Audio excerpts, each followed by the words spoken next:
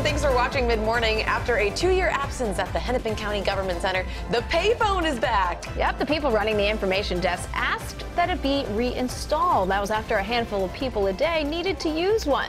And we actually ran into one guy this week who used the phone to call his brother. Huh. Yeah, so we answered this good question. How many of us have smartphones?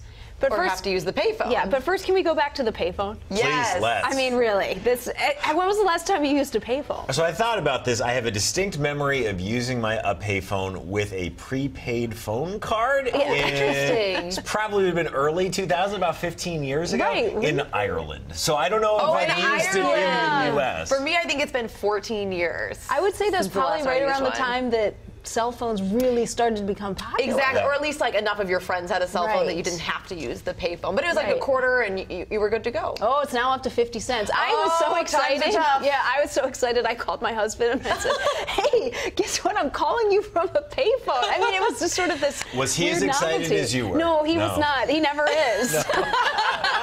Oh, man. Okay, so why did they got rid of the payphone, what, 2 years ago? Yeah, they did. So I actually think this is a really cool story. The woman at the information desk, if you've ever been to the Hennepin County Government Center downtown, she's there all the time. She's wonderful. She said people would keep coming up to her asking her to use the payphone, and she'd have to break the news to them. I'm sorry, don't it's have one. gone. Yeah. Yeah. Sometimes they'd get upset. Sometimes they'd want to use her phone. Sometimes they'd want to use the security guard phone. So she begged the county and said, please get the payphone back. For 2 years? Yes, and they brought it back. Wow. They brought it back. Are there many payphones around town, or is this the one? Well, we don't know, but our friend Dave, who was making his payphone call, tells me he knows of at least 3. Okay. Yes, so I'm assuming that he's probably the best source of knowledge. He's the on that leading question. Is he payphone expert. anti-smartphone? Like, why doesn't he have a cell phone? He's anti-cell phone companies. Oh, funny. Yes, and I said, what is it like without a cell phone? He said, it's a hassle. I said, Yeah. I would expect it would be a Plus, hassle. to memorize all those numbers, or does he Right. carry around an address book? Oh, I don't know. I don't know how many numbers Remember he those? calls. Yeah, but he was calling his brother long distance, so it was going to cost him $1. Does he ride a horse? What other antiquated things does he do to kind of